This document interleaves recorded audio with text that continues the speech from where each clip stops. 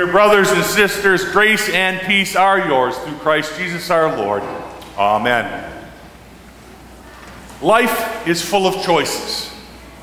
Some, like would you like fries with that or lima beans, are fairly easy to make. But some can be a little bit trickier. There was once a contest that was run in a national magazine for the best answer to the following question. If you were in the Louvre, the world-famous art museum, with many, many priceless pieces of art all around you, and there was a fire and you could grab one painting, which painting would it be? A gentleman by the name of Bernard Tristan won, and this was his reply: the one that was closest to the exit. Some choices are easy and other ones are not so much. A group of friends went deer hunting and they paired off 2 by 2, and late one night Harry came back struggling with an 8-point buck all by himself, and somebody said, "Well, where's Mike?" And he said, "Well, he's back there a couple of miles back up the trail. He seems to have a stroke or something." And the rest of the group looked at him and said, "You left Mike back on the trail with a stroke?" He says, "Yeah, I know it wasn't an easy choice, but I looked at Mike and I looked at the deer and I figured nobody was going to steal Mike."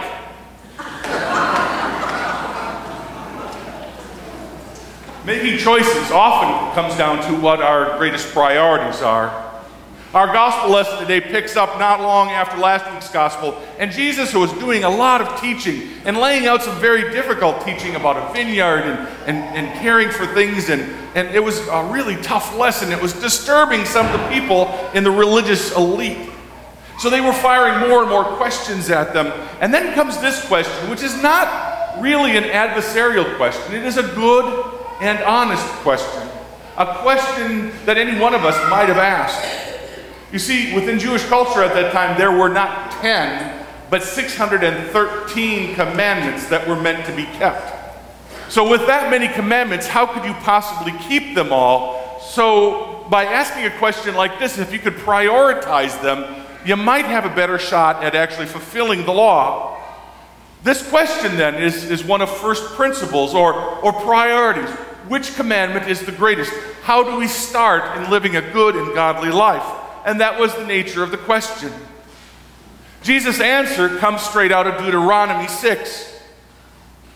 He says, "You shall love the Lord your God with all your heart and all your soul and all your mind. God is one." That is straight out of good Orthodox Jewish teaching.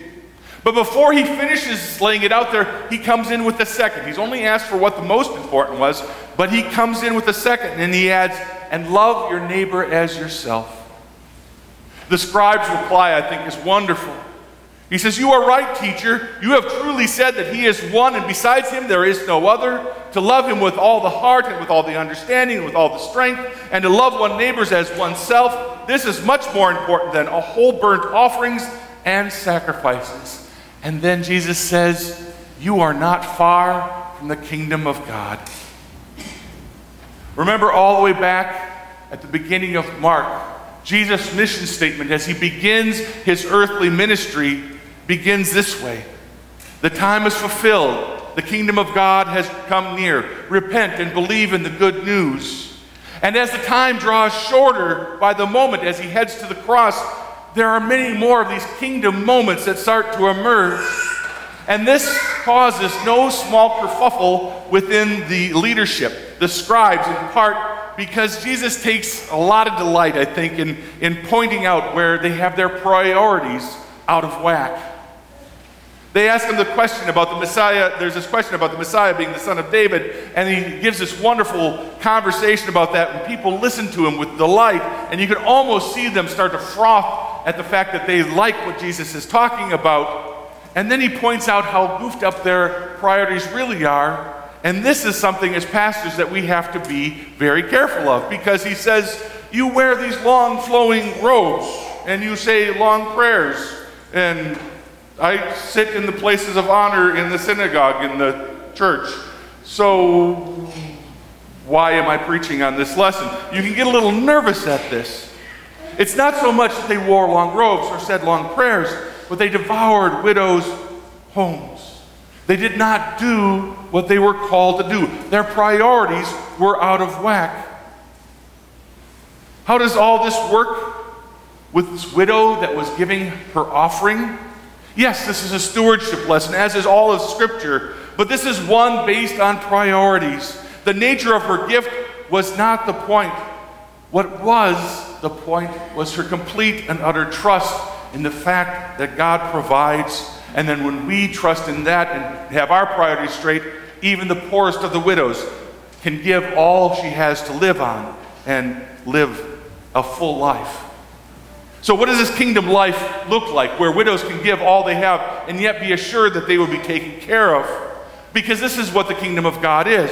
To go back to the question of the scribe, we are to love God first and then our neighbor as ourselves. When we have that order correctly, we do things and people are cared for, and we have the full and abundant life that Jesus wants for us. But we get this goofed up all the time. We're well-intentioned about it, but we do. We goof this up. Most of us don't commit murder, right? Are we pretty good about that? Okay, just checking. But how many of us love our neighbor as God intends? That can be tricky. We put things out of order. Sometimes we put ourselves in the first order. Sometimes we put other causes in the first place. And that goofs up the order of things.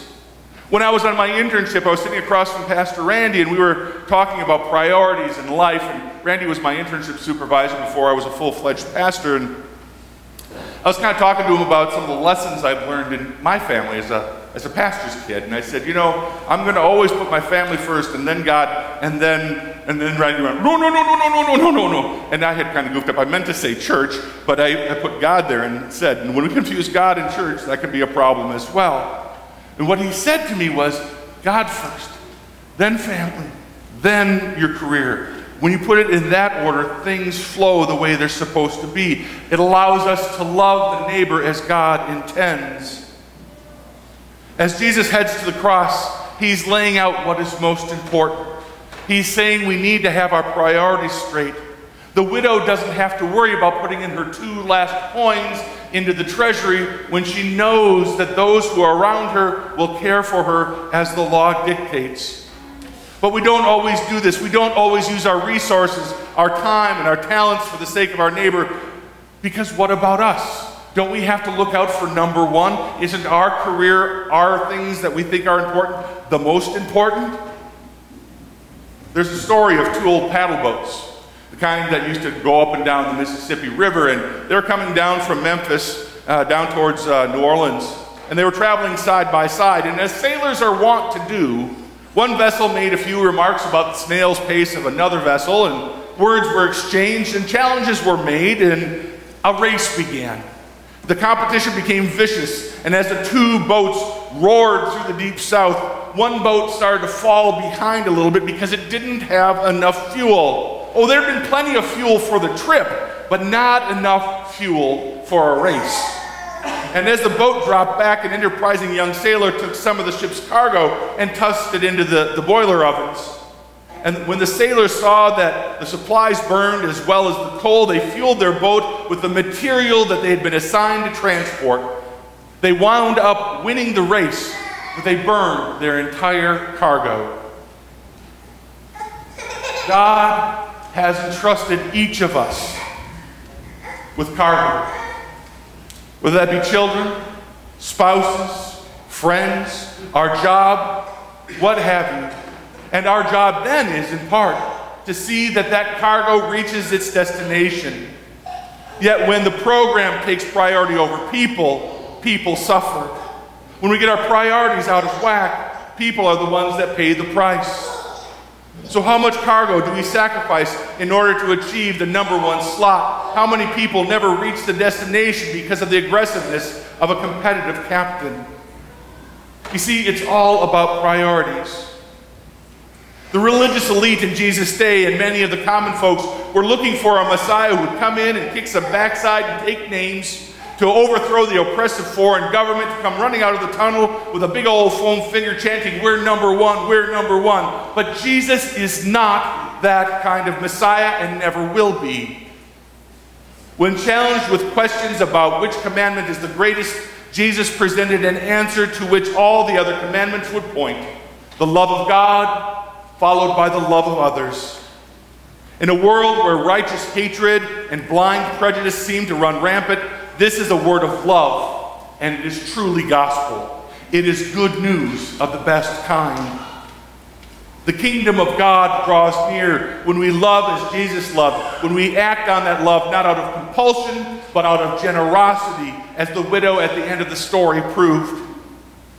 As Christians, we see the love of God in action when we see what Christ has done for us. This love is one that would lead him to a cross to die as a common criminal for you and for me. Jesus then calls those who follow him, those for whom he died, to deny themselves as well, to take up their crosses and follow. And no, it isn't easy, but it is the way to the kingdom of God. Finally, if you don't think you have anything to offer, remember, we are still talking about a widow, a person of no status, no elite nature, that put in 2 small coins that were worth a penny into the church plate nearly 2,000 years ago. You see, in the kingdom of God, there is no such thing as insignificant service. When we place God first and love our neighbor as ourselves, we can change the whole world, even with the smallest of offerings, given out of great love. Amen.